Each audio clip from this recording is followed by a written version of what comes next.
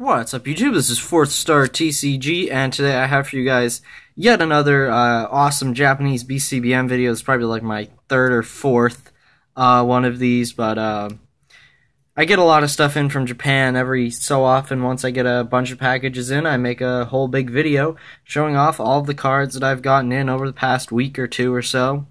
Because making individual BCBM videos, I just don't have the time for that. But yeah, so I'll show you guys some of the cards that I got in from Japan. Actually, a couple of these are Japanese, but are not from Japan. Like the first one here, I have this Japanese Salamence EX Delta Species. I've been looking for this card for a very long time, but I do not need it anymore as I was able to grade one in a PSA 10, and as such, this has some edgeware on it. Probably a PSA 9 or a PSA 8 or something like that. But even if it is a pop one, I won't be grading it as I personally don't want to inflate the population report of this card. But yeah, very beautiful Salamence EX. Very happy to have this in my collection. Next up is a Rayquaza EX from the same set. This card's very interesting. The centering on it is just terrible. If you guys can see that. It looks kind of good, nice centering at the top. But then when you look down, you see that this border is really wide and this one's really small. So the card is actually skewed. It's sort of tilted, which is really, really not good. Usually the centering is even like uniformly bad. But this, it's sort of tilted and is very weird. So this one won't be going off to PSA. Hopefully I'll be able to locate a mint copy of this at some point. But, yeah, not able to get this in mint condition, which does kind of stink. But, I mean, who knows. Next up, we have an Aggron EX from the Japanese version of EX Sandstorm. I believe the translation is Miracle of the Desert. No, is this... I don't think this is gradable. Yeah, just some nicks and such on it that mean this card isn't gradable. And when I say gradable, I mean a PSA 10. I really try to only grade Japanese EXs that I think will grade PSA 10. So, yeah, it's definitely a near mint to mint condition card, which is really nice for a card that's so old. This card came out in 2003, but not gradable, no issues I take with it, as I do collect Japanese EXs, whether they are gradable or not. So this will be an awesome addition to my collection. And I am sort of on the fence about this last card, which is this Kingdra. Absolutely beautiful, and if I take a look at it, it does look pretty mint. So this one might go off to PSA in my next PSA submission. I know it's only a holo card, but it is really nice. It's a beautiful holo card. Yeah. So that's going to do it for all the old school cards, and then I have a ton of full arts and such that I picked up. A lot of these are from Bandit Ring, and got a couple older cards mixed in here as well. We got a nice thick stack of card savers to go through. These cards are all Japanese, I believe, yes. So first up, we have a Mega Sceptile EX Full Art from Bandit Ring. This is a beautiful card, one of my favorite cards in the set. The full art artwork in Bandit Ring is just amazing. Really happy that all of the full arts turned out looking really, really nice. And I have two.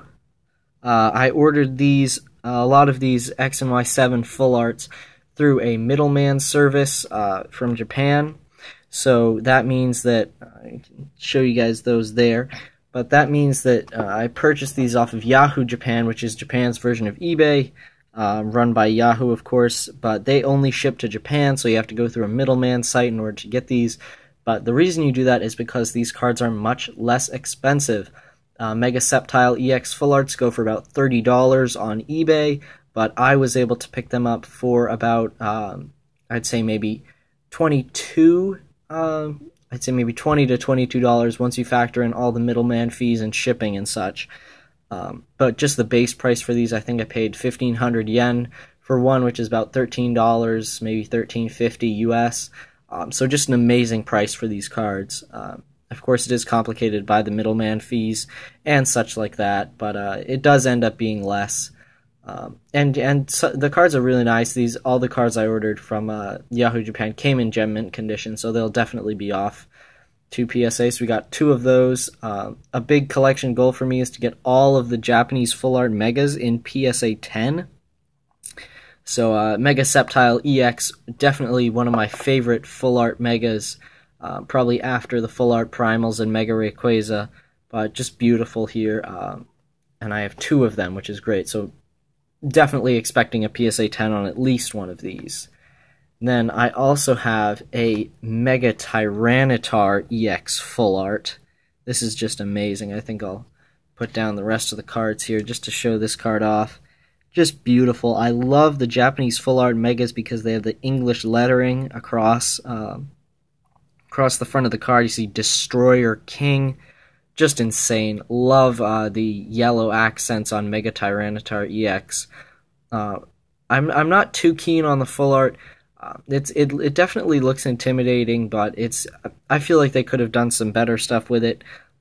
Of course, it's a beautiful card, but I don't know. I was kind of looking forward to going along with the red scheme of the full art Tyranitar EX, but yeah, I mean, this card is a beautiful card. Super happy to have it, and any card featuring Mega Tyranitar is going to look really nice. And let's see what's next. Ultra Rare Primal Groudon. These cards are really not going for a lot on eBay and Yahoo Japan. I mean, they're going for good amounts of money, but not as much as anyone expected, because they are a lot easier to pull than people expected. I bought this full art Groudon, Primal Groudon, for I'd say maybe I think it was 950 Japanese yen, and that was the base price. But of course, then you factor in middleman fees, it ended up being about $15.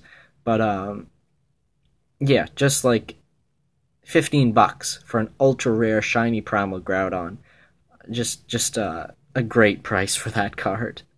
And really looking forward to a PSA 10 on this, as hopefully it can join the Mega Rayquaza and Primal Kyogre that I have off at PSA right now, really hoping for that trio to come through in PSA 10 for me, as I have all the full arts of Mega Rayquaza, all those. I have the regular full arts all in PSA 10, which is great. And another one of my favorite cards from Bandit Ring is Hoopa EX Full Art. Now this I did purchase off of eBay. I think I paid about $27, $28 or something from it. I think I actually bought it from Glade EX. You guys might know him. But yeah, pick this up. Let's just zoom in right there on that artwork for Hoopa Unbound EX Full Art. That's just amazing. This is one of the best designed artworks for full arts, I think. It really accents Hoopa's size. Hoopa, the unbound form of Hoopa, is I think 21 feet tall or something like that. It's huge. And this really sort of lends that, sort of shows that through the card. It's really hard to show a Pokemon's size on a card, where the card space is limited, but just the angle where you're looking down up at Hoopa and the hands swirling around and everything, it just looks amazing. Really hoping for a PSA 10 on this card. That would just be fantastic, and I paid a lot. You know, I paid almost $30 for this card, so I'm definitely hoping for a PSA 10. Yeah. Next cards I picked up, not going to spend a lot of time on these, as you guys have probably seen a lot of them. Latios EX Full Art and Wally Full Art from Emerald Break. I am going after a complete,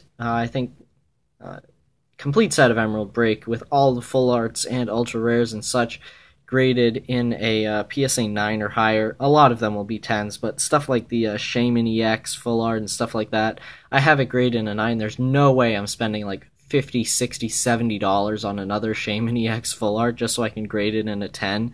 So I can say I have a complete full art set of Emerald Break in PSA 10, because I really don't care about like the Shamans and the Winonas. I mean, the full art Megas, the Rayquazas, the Latios, the Gallade, that's the cool stuff that I want in PSA 10. But still, it would make a cool video for me to show off a complete Emerald Break set with all of the full arts and ultra rares graded. So if these come back at 10, which I'm expecting they will, and the couple of Emerald Break cards I have off at PSA come back at 10, which I expect they will, I'll only be one card away from that complete set. The Ultra Rare Energy Switch, if you guys have that in mint condition, definitely let me know, as I will be interested in purchasing or trading for that. And now the last two cards, some older cards here. To go along with the Blanks Rayquaza play promo, I did pick up a Blanks Kyogre play promo. Sorry, that's a little tongue twister right there. But really nice mint condition here. Gonna send it off to PSA, of course, and really hoping for a 10. Just a beautiful card. I'll probably try to go after the set in a PSA 10 eventually. And last up, we have a first edition E-Series Charizard. I love this card. It's really nice. Really, the only reason I picked this up was so I could grade it and then sell it. I'm not a big fan of the E-Series cards. It's just amazing artwork, but I really don't collect them. But, I mean, Charizard, everyone likes Charizard. I figured I could grade this, get a good price for it. As collecting, for me, definitely something I do for fun, of course, but it's also sort of a business. I mean, when you see cards like this, I paid, I think, $5 for it or something like that. You know you have to pick it up, grade it, sell it, get some money back, and reinvest that into the cards. So, yeah. Definitely some amazing, amazing cards in this submission, the gradable ones and the non-gradable ones. Definitely the highlights for me are all of these Bandit ring cards. I mean, how is that for a thumbnail right there? All of the full art megas and Hoopa EX full art, just amazing.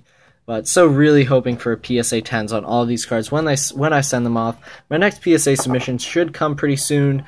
I'm just waiting for couple more cards, maybe a couple sales on eBay to go through, and we'll figure all that out. So thank you guys for watching. Be sure to like and subscribe, and stick around for more videos.